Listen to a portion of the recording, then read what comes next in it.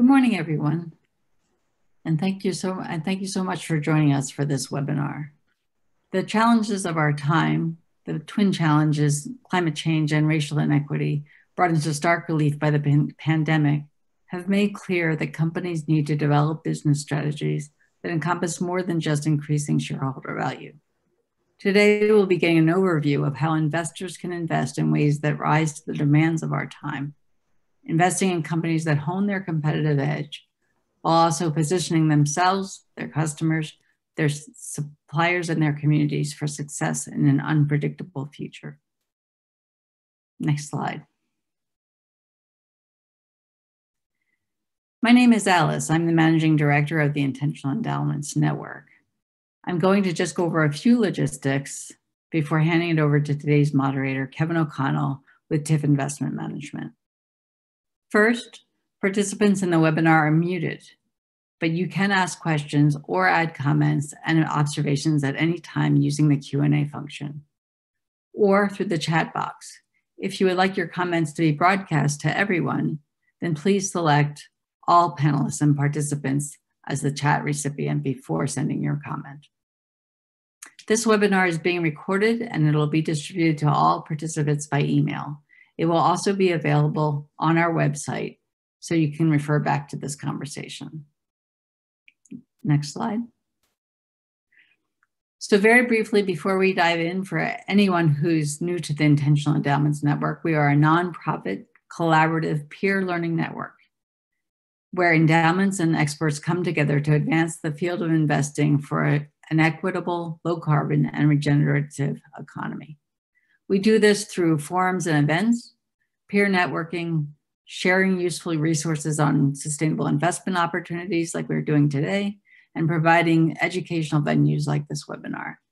You can become a network member as an asset owner, an asset manager, or other stakeholder to keep growing this movement, or you can join us for future programming that is open to non-members. So with that, I'll now turn it over to Kevin O'Connell to introduce us to today's experts and lead this conversation. Thank you very much, Alice. And I'm going to just quickly try to put up our slides here. Excellent. Hopefully everyone can hear me. Whoopsie daisy. My name is Kevin O'Connell. As Alice noted, I'm an outreach director at TIF. I help look after our client relationships, or as we refer to them as members. With me today is my colleague, Chris Mattini, who is part of TIF's investment team. He also oversees our efforts in sustainable investing. And he and I are both thrilled to have one of our members, as represented by Esther Benjamin, the Chief Executive Officer of World Education Services, to join us for this discussion and speak a little bit about our partnership.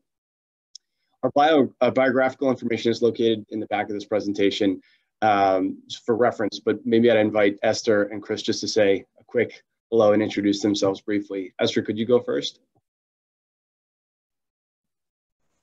Sure. As Kevin mentioned, I am CEO of World Education Services, and I've spent my 25+ year career working across sectors in international business with governments, specifically focusing on foreign policy, and with international organizations. And my international career has taken me to over 110 countries. And most recently, I was with Laureate Education, the world's largest higher education organization, before coming to WES. So about the past decade working in higher ed. And it's a pleasure to join you today. Thank you for that. Hi. Hi, Chris. Yeah, so my name's Chris Mattini. I work for TIF. I've been there for about 6+ years. I've spent 15 years as an institutional investor in various capacities for TIF. Prior to TIF, at a consultant, an EPC. Prior to that, at a corporate pension fund. So about 15 years in manager selection, and the last several spending a lot of my time on sustainable investments. I received an MBA in sustainability and have the FSA credential, the Sustainability Accounting Standard Board's Fundamentals of Sustainability Accounting credential. A lot of acronyms in this world of ESG, but passionate about the space and excited to share some information with everyone today. And just want to thank IEN and Esther and everyone on the webinar for attending. Thanks, Chris. Yeah, so I would echo that. Really appreciate IEN giving us this opportunity, and for Chris and Esther joining us. They certainly, as you can tell just by their backgrounds, have a great deal of experience, and I'm hopefully insightful for you all. We understand that these events are intended to be educational in nature, so really the way the process is going to work, we're prepared to walk you through a few slides that speak to our respective organizations, the initiatives that we're working on, and then as well as discuss our partnership, as it were. There, as Alice noted, there's a Q&A function, so feel free to make use of that. We'll leave time at the end for Q&A. On page 3, we included a brief synopsis of TIF's history. TIF is an acronym, the Investment Fund for Foundations. We are not TIAA-CREF. It's a totally different organization. TIF was founded back in the early 90s, originally set up to help specifically private foundations. Fast forward to today, we serve nonprofits more broadly. It's college and university endowments, it's public charities, it's art museums, community foundations, and the like. In aggregate, we manage a little less than $7 billion in assets. And we serve as an outsourced chief investment officer, OCIO, which in effect means that the nonprofit institution or nonprofit investor has delegated to TIF the discretion or management of their capital. So we've been doing this for nearly 30 years, and we have a variety of portfolio approaches we use when we work with our members. I should note, as it relates to managing those portfolios, the consideration for environmental, social, and governance issues pervades all of our investment research, as is included with risk and opportunity and valuation and so forth. But a couple of those portfolios actually take that a bit further, meaning the ESG lens, and have a deliberate focus on sustainability. And that's what we'll talk about as part of our partnership with Wes. We do think of ourselves as pioneers. As we went back to the early 90s, I think hopefully we'll be considered pioneers as we embark on this new initiative and consideration for sustainability investing. The other thing I would add as it relates to TIF is that we ourselves are a nonprofit. We have no equity holders. We exist solely for the purposes of helping our nonprofit members achieve their investment objectives. Final thing to note is that we are governed by a wonderful board of directors that represent chief executive officers, or I should say chief investment officers and executives from some of the globe's foremost foundation and endowment offices.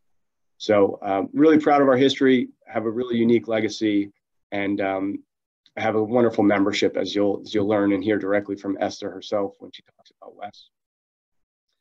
On page 4 is just a bit more on that membership. You can see the different nonprofit segments on the right in the pie chart. And of course, these are all US-based institutions at the moment. But we're not here to talk explicitly about TIF or just about TIF, but hopefully this gives you a feel for who we are and who we serve. We're here today to talk about sustainable investing in a time of change. And as I said, or tried to make the point, our mission is the same as it was from day one, which is to deliver investment excellence for nonprofit investors. That has not changed. However, we do think that it's more and more important to think about the impact of each of our investment dollars and the values that can be reflected within a portfolio. So we look forward to talking to you about what we've learned in our process, how that comes to be. Totally acknowledging there are a variety of definitions of sustainable investing. In TIF's vernacular, it really means prioritizing environmental and social impact when making investment decisions. So really what we're trying to do is maximize where we can positive environmental and social outcomes while still meeting those portfolio or investment objectives and risk and return goals. Simple to say, harder to do, and there's a great deal of change occurring in today's world that only exacerbates, I think, the challenge, but also equally perhaps the opportunity. There are no perfect answers, and as we've described it in the past, this is a journey. So today's webinar will be a discussion of where we're at in that journey. In a minute now, I'm going to turn it over to Esther, and I'll just sort of mention that Wes more recently has been part of that journey. We've been managing money for Wes for a couple of years now, but in the last 6 to 12 months have really embarked on taking that next step as it relates to sustainable investing. But she will tell you more about her organization and the social enterprise that is World Education Services, and I think you'll be fascinated to hear and learn more. So Esther, I'll turn it over to you. Great. Thank you so much, Kevin. And it's great to join you today. And it's great to partner with TIFF and have a chance to talk to colleagues within the IEN network. So great to be here. This summer, as I watched young people protest, I was taken back to my own teenage years in the late 80s when I was protesting about investment in South Africa. And this was towards the end of the apartheid regime before democracy was ushered in. I was proud to watch the young people today and encouraged my own children who are themselves activists. And as I share our story today, I remember that moment, and I remember that moment in the context of the resources of the organization that I help lead today, and the power of being able to activate social change through how we make investment decisions. We are fortunate to be a social enterprise in a position where we can speak to our investments, and that's what I'm going to talk to you about today. So WES is truly a fascinating organization. We advance global mobility, and we help integrate people into educational and employment situations. And we do this specifically by carrying out a foreign credential evaluation. So anyone who is an immigrant or an international student or a refugee looking to come to the United States, or perhaps even already in the United States and or Canada, we help to verify foreign educational qualifications. And we also determine the equivalency of the foreign qualification for the US or Canadian context. So we enable international students, immigrants, and refugees to gain the most of their foreign qualifications in the new country and community that they find themselves. It's an old organization, founded in 1974. I was fortunate to become CEO in 2019, but long before my arrival, this organization was built slowly and methodically and brilliantly. My predecessor, Miriam Asefa, was CEO for 38 years. So as you can imagine, as I was being considered for the role, the board thought very carefully about what the next chapter of WES would be. So founded in 1974, we started with working with just 20,000 people. By 1984, 10 years later, we completed evaluations for about 5,000 people. By 2013, things were starting to change. And at that point, we served about 70,000 people. Fast forward to 2019, we completed evaluations for 408,000 people, and 485,000, nearly 500,000 people sought our services. This was phenomenal. It was a phenomenal moment. And now we continue building towards 2024, when we'll celebrate our 50th anniversary.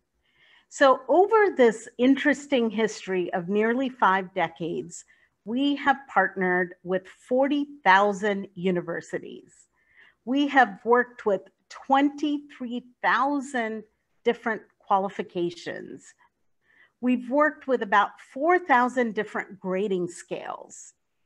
And we've worked with individuals who gained their education in 203 countries and territories. Our database, as you'll see in our timeline, which was launched in 1998, and we're going to put this in the cloud in the next 18 months. This database is the most extensive database of higher education qualifications anywhere in the world. So that's who we are. Go to the next slide, please. So over the 46 years of WES's evolution, there's been an evolution in the type of organization we are. Revenues grew, the work grew, the partnerships around the world grew, and we have increasingly shifted to seeing ourselves and others seeing us as a social enterprise. So as you can see, and you all know this, a nonprofit is focused on its mission. It operates with support from donors, all kinds of donors. And the donors often say, this is how we want our money spent. And a typical nonprofit is not generating revenue by providing products and services. You all know very well commercial enterprises that are maximizing profits, that are receiving money for products and services. We operate somewhere in between the world of nonprofits and businesses. And that place is what we call a social enterprise. We are, in essence, a business, and we're equally focused on social impact goals. And we see the business and the social impact goals as going hand in hand. We provide products and services that benefit society and our target population. And interestingly, if there are surpluses, and there are very few social enterprises that are generating the type of surpluses that WES is generating, well, if those surpluses exist in a social enterprise, they are reinvested into social impact programs. So when I arrived at WES almost 18 months ago, I said, wow, this is a social enterprise. And that struck a chord. It struck a chord with the board, with the staff, and I began to position WES more and more as a social enterprise. Well, we weren't the only ones seeing ourselves as a social enterprise. So did the Stanford Social Innovation Review last fall, said that the most innovative nonprofits seek to leverage commercialization for social good. And they singled out WES and said, WES offers a credential evaluation service for a modest fee. In return, immigrants and international students receive a credential evaluation, and WES has found a way to generate revenues while meeting the needs of its target community. So we're not the only ones that see the organization as a social enterprise. Next slide, please. So this is a snapshot of our success and our service in 2019. Increasingly, those who come to us are coming to us with an intent to immigrate to Canada. So these numbers are actually the individuals that came and sought out our services last year. 94,000 were trying to go to school or immigrate to the US or to seek licensing from a professional body. So the people who receive our reports are universities, licensing bodies, post-secondary institutions, and sometimes employers. So 94,000 people came to us in relation to the US, and close to 400,000 with an intent to immigrate to Canada. And those who came to us in the US, nearly 50% of them are already in the United States and finding themselves in a place where there isn't the value for their foreign credentials that there should be. So they come to us to validate and amplify the value of their foreign earned credential. In the case of Canada, 75% of our Canadian customers are looking to become landed immigrants on a skilled immigrant basis in Canada. Canada has a very progressive immigration policy, which is aimed at attracting skilled labor from around the world. So this was the profile of our business last year. Next slide, please. So these are the top countries of education for those who come to us. Interestingly, this list of countries represents about 60 to 70% of the customers we're serving. And also, it is interesting to note that India is growing as our #1 customer. 30% of our customers are now coming to us from India, and many of them are already resident in the US and Canada, but 30% of the credentials we're evaluating are Indian qualifications. So this is the list of countries that is sort of the top serving countries. However, we continue to evaluate reports from nearly every country in the world.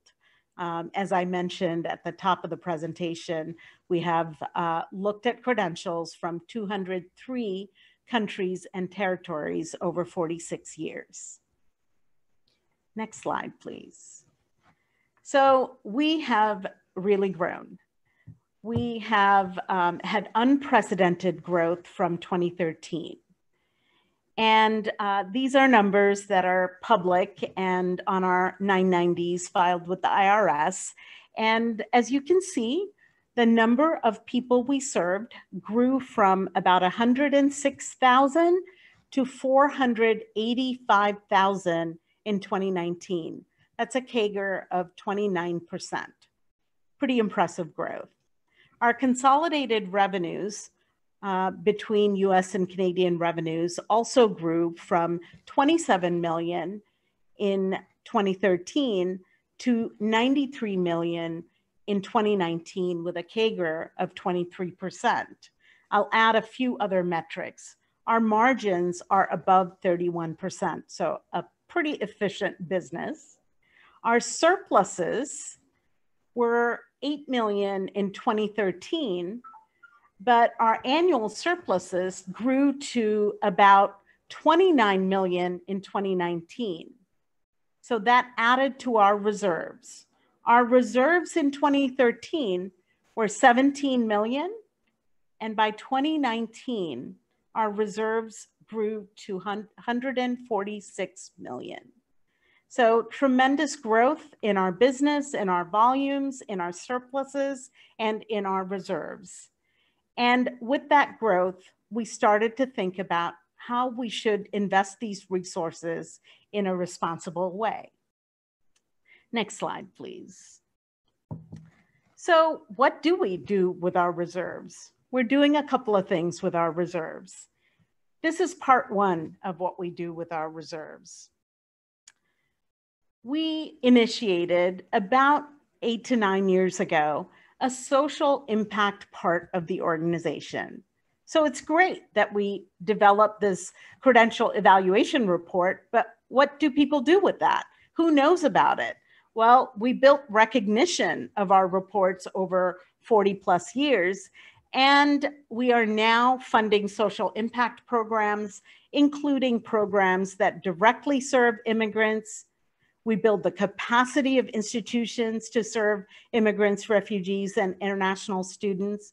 And we're also advocating for systemic change. We are a convener as well. We brought together a coalition of partners through something we called the Imprint Coalition, the Immigrant Professional Integration Network that we called the Imprint Network. We have a program called the Skilled Immigrant Integration Program. We work with offices of new Americans around the country. We work with internationally educated health professionals. All of this we fund through the reserves that we have built up over the past several years. Next slide, please. This is also something we do with our reserves. We have become the only philanthropic initiative in North America focused exclusively on economic inclusion and mobility for immigrants and refugees. We capitalized this philanthropic initiative last year with $30 million, and we named it the Wes Miriam Asefa Fund. Miriam Asefa was my predecessor and Wes's CEO over 38 years. It was a privilege to name this initiative after her, and we are well on our way to providing grants to organizations, and also will announce in the coming month our first 2 impact investments, all aimed at improving conditions and reducing barriers for immigrants and refugees. Next slide, please. This is where we're working. Through our Global Talent Bridge, our social impact programs, and through our philanthropic initiatives, we are already in 32 states and in every province in Canada, not only providing credential evaluation reports, but funding our own social impact programs. Our aim in the next 5 years as part of our strategic plan is to have a presence in every state in the United States, reducing the barriers for international students and immigrants. Next slide, please. So this is how we see ourselves. We are taking our view of social enterprise for Wes to the next level.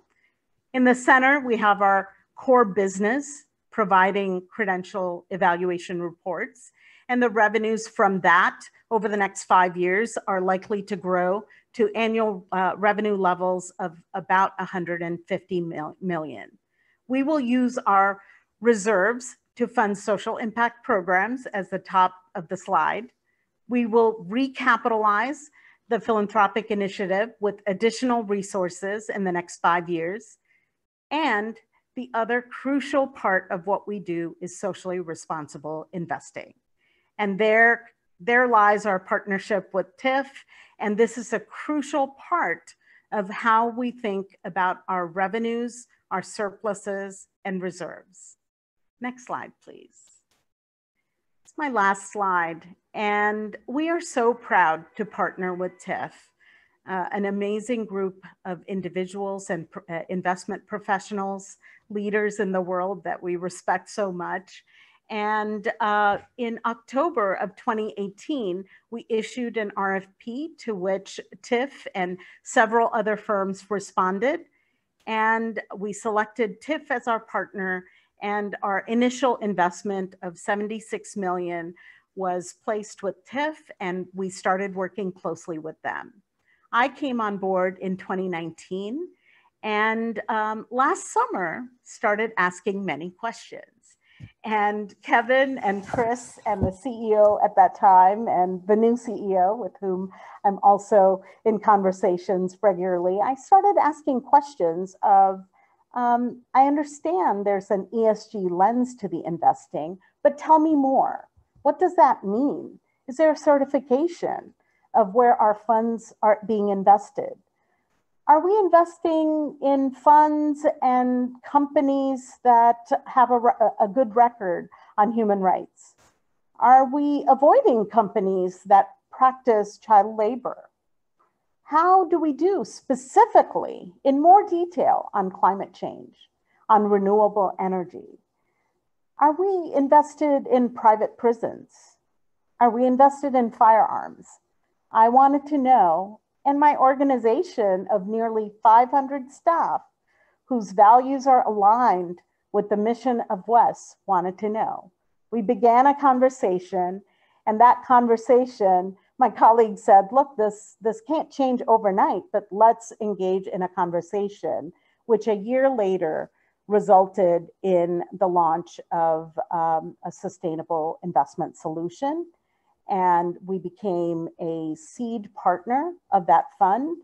and are thrilled to be partnered with our TIF colleagues, and look forward to the conversation and look forward to making sure that our investments are aligned with the values of the organization. So thank you so much.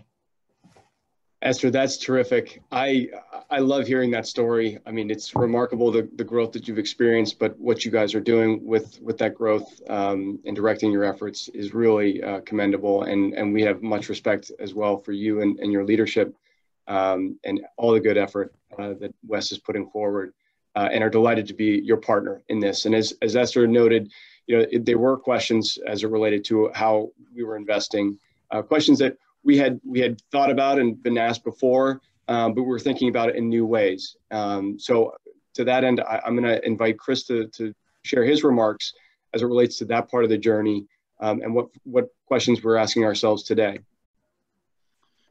Yeah, thanks. And thanks a lot, Esther. I learned a lot about Wes over the last couple of years, but I learned a lot there too. And I just want to make this initial point, which is Esther and Wes's efforts.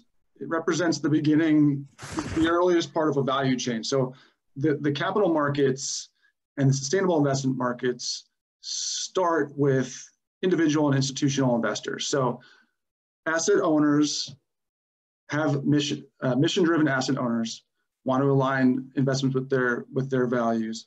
They ask questions of groups like TIF. We ask questions of asset managers. Asset managers ask questions of corporations. And through this value chain, that's how we have impact. It all starts with institutional investors like Wes and like everyone on the phone today. So I'm going to spend the next 15 minutes or so talking about change.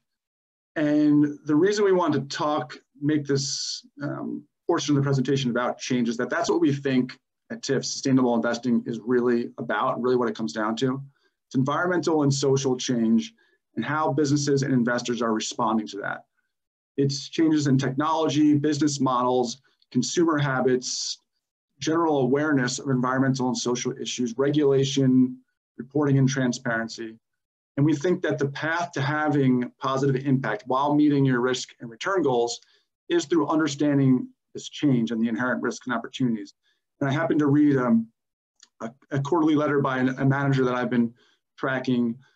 And I just want to give a quote from that letter, which is the winners of the future will be the companies that understand the change, that have positioned themselves for the future and are return oriented.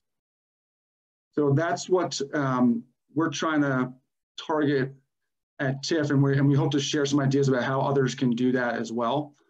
If we can have you take away anything from this, we would hope it would be the following. So change creates risk and opportunity, and there's a lot of both out there. Optimizing for financial, environmental, and social returns is complicated, but it can be done. And we hope to provide some practical ideas for how you all might do that. Before I start talking about the change we're seeing, I just want to spend a few minutes, or about a minute on our TIF's sustainable investment history. So we've been incorporating the G of ESG since inception in '91. There's two key pillars to our investment philosophy. We look for managers with competitive advantages in their investment processes and strong alignment of interests between the manager and the investors. And within an organization, that's largely an evaluation of the G. That's been part of our process for 30 years. In 2014, we made our official foray into socially responsible investing by launching a Catholic version of our investment solution. So we have about 6 or 7 years experience managing a portfolio, multi-asset class portfolio that employs a negative screen. In 2017, we integrated a ESG into our process in a more robust way. And that's what Kevin and Esther both alluded to. It's a core part of our manager selection process across asset classes, across TIF portfolios. And that's been happening since January 2017. And then in July, with Wes's support, we launched our sustainability solutions, which take it all to the next level. Why did we do that? The answer is change. We wanted a strategy that focuses on these opportunities. And so in talking about change, I wanted to start with an all-encompassing issue that we're all familiar with, because I think it's very important and highlights a lot of risk and opportunity out there. So it's climate change. And on this slide, there's a quote from the Intergovernmental Panel on Climate Change, which was created by the UN in 1988 to perform scientific research on climate change. And what it says is stabilizing temperatures below 2 degrees relative to pre-industrial levels, which is the goal of the Paris Accord, will require urgent and fundamental departure from business as usual. That departure is happening right now. Businesses are changing. Consumers' habits are changing. So a few different key ways it's happening. Climate mitigation. So in order to reduce the effects of climate change, we basically have to reduce emissions. So think things like renewable energy, energy efficiency technology, different changes in packaging, less use of plastics, which are made by fossil fuels. There are very large and involved value chains involved in the process of climate mitigation. A lot of opportunity there and a lot of risk to the businesses that are large emitters and do not respond to this change. Climate adaptation and transition refers to adapting to a warmer world. It involves things like understanding where your physical assets lie. Are they prone to storm and drought or sea level change? Think about farming and the number of people around the world that are dependent upon the land and those that are in areas prone to drought and storm. Think about insurance businesses and how they have to think and how they have to adjust to all this, banks and their exposure. There's a lot happening in the climate adaptation and transition fields as well. Big value chains being disrupted. And all of this has a disproportionate impact on the poor. They often live in lower elevation areas. They're often dependent on the land and they have less capital to adapt to a lot of this change. And so you'll see things like the EU Green Deal and other initiatives that are happening around the world to make sure that we're creating a more inclusive economy. And it has a lot to do with the very clear impact that all this has on the poor. So that's a consideration for businesses as they adapt to this environment. So can we move to the next slide, please? I'm doing a little mini case study here on change. So in order to mitigate climate change and the social issues associated with it, we have to make big changes to how we generate and consume electricity.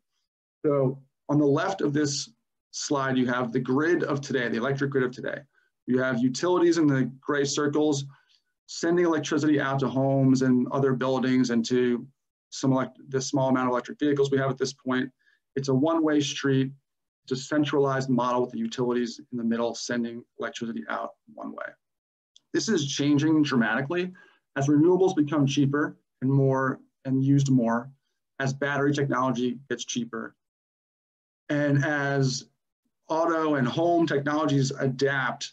We're getting to a point where the consuming devices electricity, including homes and cars, can also produce electricity, or they can send that electricity back out onto the grid. So this creates a two-way grid. It creates an environment where there are a number of devices that have to be synchronized in certain ways. So it requires software changes to certain changes to the real estate, businesses and construction. Of course, autos, utilities have to adapt to a two-way grid, microgrids. There's a great deal of change happening in how we consume and generate electricity. And so it's incumbent upon us as investors to understand this and to make sure our managers understand that and are seeing the risks and taking advantage of the opportunities. That's kind of one little mini case study, but it involves lots of different value chains and very large addressable markets. So, but there's change everywhere. I mean, we're seeing it in all sectors across the world, change to do with sustainability. So these colored boxes, many may recognize, represent 4 of the UN Sustainable Development Goals, which were generated by the UN in 2015. There are 17 goals geared to creating a more inclusive and sustainable world and economy.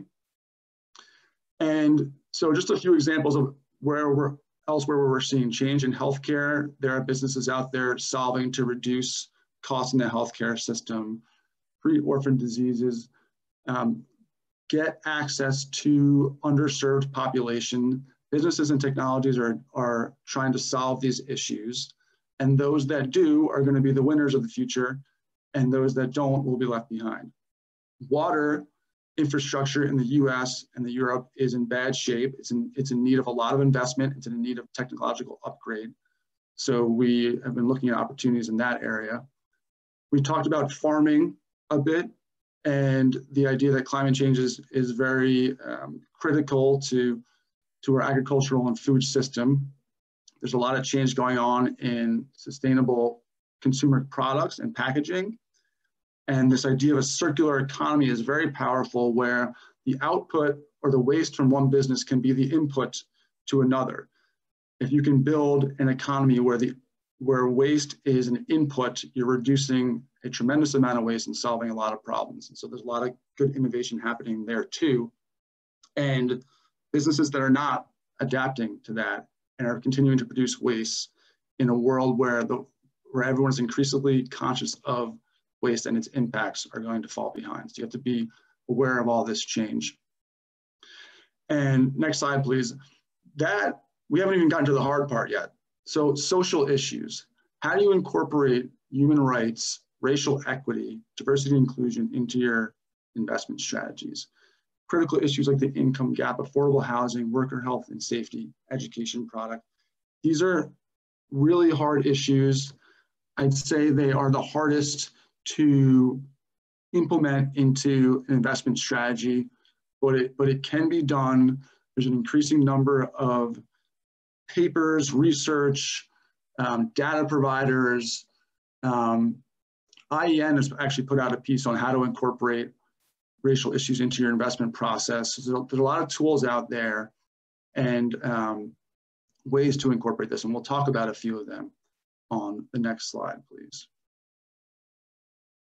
So a ton of change out there. It's a little bit scary. It's also exciting. There's a lot of risk you need to be aware of. There's a lot of opportunity. So how do you incorporate this? Practical strategies for getting involved in investing sustainably. So we break it out into 4 different kind of buckets here. I'll go through them each. So investment strategies, this refers to, in the case of TIF and a lot of institutional investors, your manager selection. What types of managers are you investing in? What are their strategies and how do they incorporate ESG? There's lots of different ways to approach this, and kind of how you do it depends on your goals and objectives. But the top category there, investment ESG integration. So these are managers that are integrating environmental, social, and governance factors into their investment processes in a way that is material to their decisions, not a check the box exercise. There's a broad range of managers doing ESG integration, from not very thoughtful to very, very thoughtful. So, a lot of work goes into kind of figuring out what are the best ESG integration strategies and aligning with those managers. ESG engagement takes that a step further. It's managers that are identifying gaps in ESG practices at corporations and then engaging with those corporations to help improve those practices, thereby improving the ESG profiles of the companies and the investment value. Thematic investing refers to investing in managers that are focused on sustainability themes, such as water. We talked about water infrastructure needing to upgrade. There are managers out there, and TIF has a relationship with one, investing exclusively in the water sector. Healthcare, the energy transition. Investing dollars behind these themes is a way to have positive impact with your investment dollars. And there's a lot of managers out there, an increasing number, specializing in sustainability themes. Negative screen. So Esther talked about Wes's interest in not owning certain types of stocks. Negative screens are a very effective way to align your values with your investments. If you don't want to earn certain things, you don't own them. And there's a really good economic argument and social argument for not owning certain businesses like civilian firearms and coal and private prisons. And so that's a very effective tool that TIF uses and that others can use. Impact investing is a term that's used in a lot of different ways. To us, it means we use it as more targeted private investments into specific populations or causes. And there's an increasing number of funds out there that are specializing in particular areas. And it's a really good way to align investments with values as well. Community development financial institutions are private, local financial institutions that were designed out of the Community Reinvestment Act of 1977, and they are designed to loan money to businesses and nonprofits and affordable housing in underserved communities. And they exist all over the country, so you can kind of develop relationships with those that are in your local areas and deploy capital. And then that capital is in turn deployed into those communities. So that's your investments. That's a huge part of what TIF does, and I think what we all think about as institutional investors. But there's also a lot more we can do. So policies and practices, the top right box. There's lots of things that we can incorporate to have further impact outside of just choosing investment strategies. One is engaging with our managers, helping them get smarter on these issues, the issues that matter to us and just what's going on in the world. We do this all the time at TIF. We provide tools to our managers about how they can get better on engaging with corporates, and they help us get smarter too. And so engaging with managers is a really important tool, helping them get smarter, helping us get smarter. Stakeholder engagement. There are lots of ways for limited partners and shareholders to use our voices outside of just deploying our capital. IEN has opportunities on their website to sign on to investor letters or get involved in investor working groups around particular issues, and getting involved, using your voice, sending out letters to corporations at times or regulators about issues that matter to us as institutional investors. The UN PRI also has a very robust, what they call their collaboration platform for that type of activity. Diversity and inclusion, incorporating it into your own organization. We're spending a lot more time on that at TIF, and it's empowering and it's flowing through into our investment processes as well, setting goals and targets for the diversity and inclusion within our organizations and within our portfolios. And all of this can be incorporated into investment policy statements. IEN has great tools for IPSs as well on their website, including some case studies on how investors incorporate ESG into their investment policy statements. And then tools and resources. So there's a lot of ways to evaluate individual investments on ESG categories, data and scoring. There's lots of them. They have all their pros and cons. You can get individual company data and roll it up into your portfolio. So there's reporting and analysis tools out there. And then we also think it's good to understand the ESG and impact investing frameworks. Groups like SASB, I mentioned earlier, the Sustainability Accounting Standards Board, GRI, the TCFD, the Task Force for Climate-Related Financial Disclosures. These are groups that are trying to standardize the reporting of corporate non-financial or ESG information, and they're making a lot of progress. And then industry groups like Ceres, which is focused on climate change and produces a lot of great content and offers opportunities to get involved.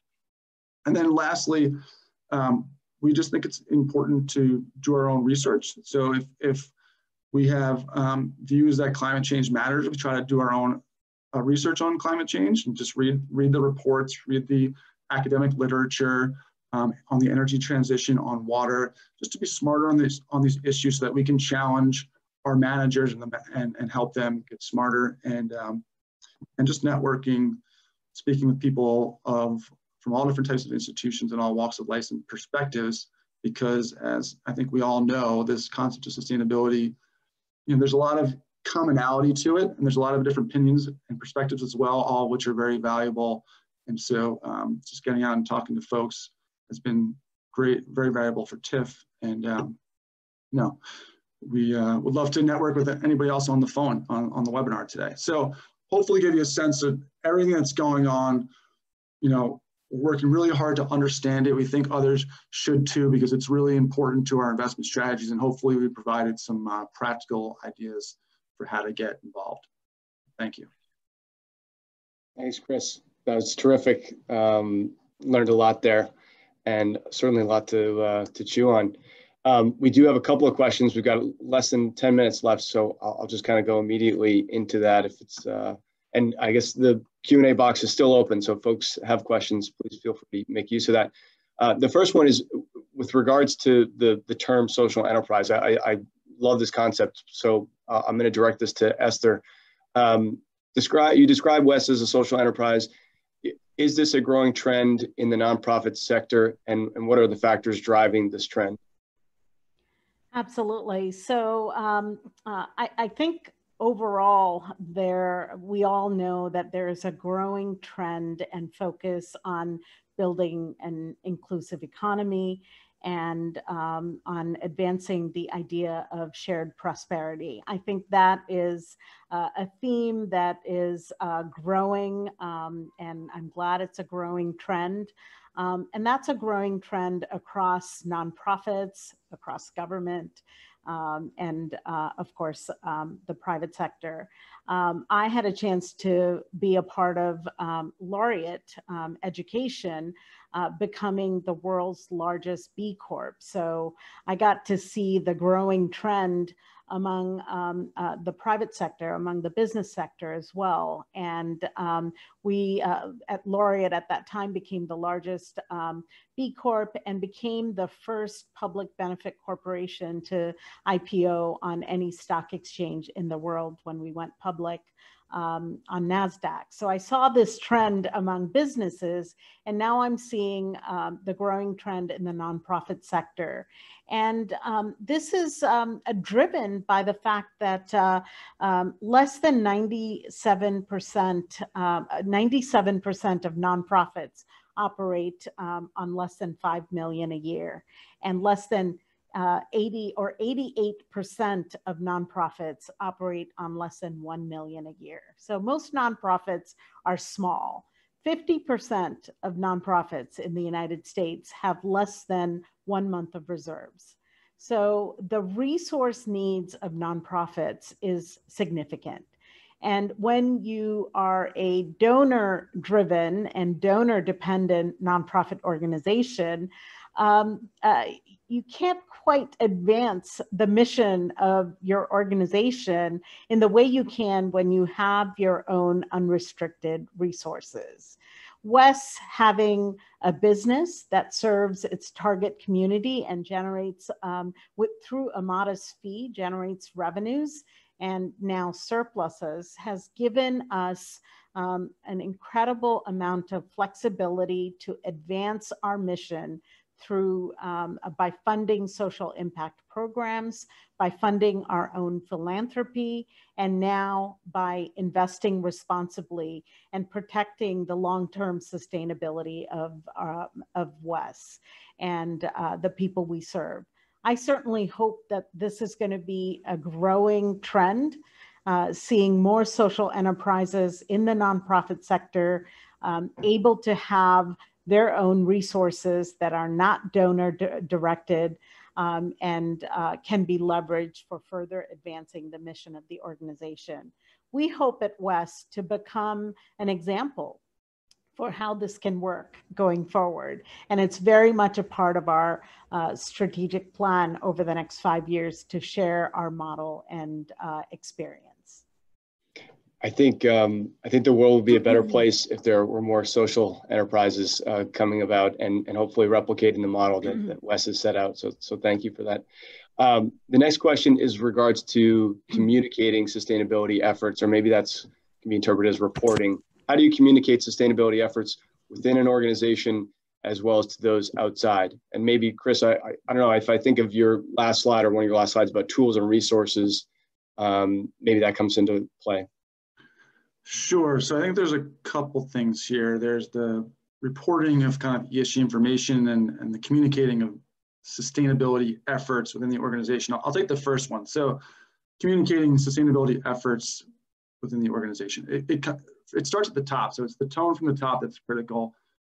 Dick Flannery, our current chairman and CEO for 17 years, and now Kane Brennan, who's our current CEO, are very big proponents of sustainable investing and diversity and inclusion. And it's not just about our investments, it's about living it. So that communicating that from the top is critical.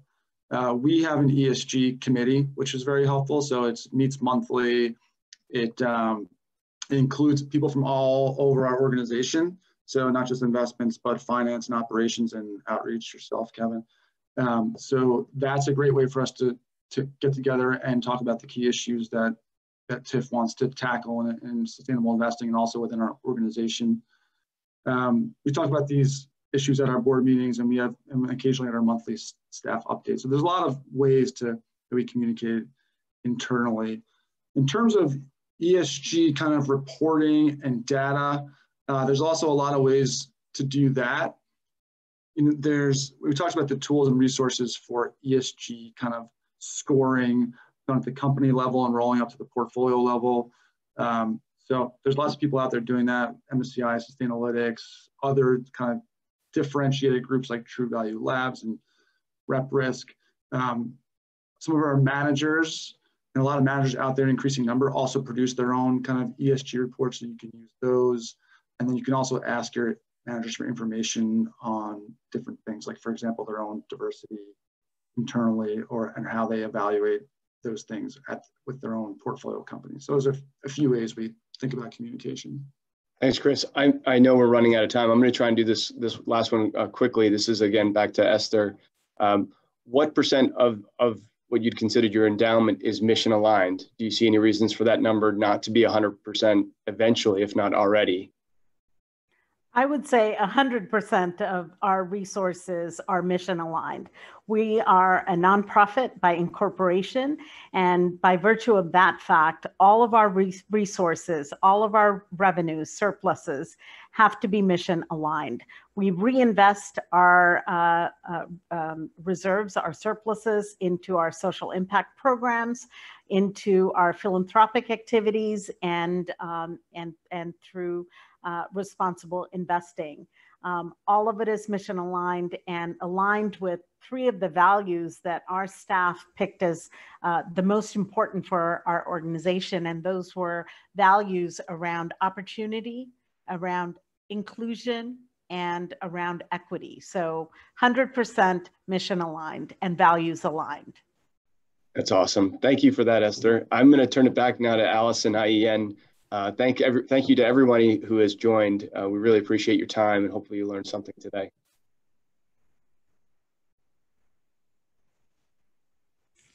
Thank you, everyone, for joining the webinar.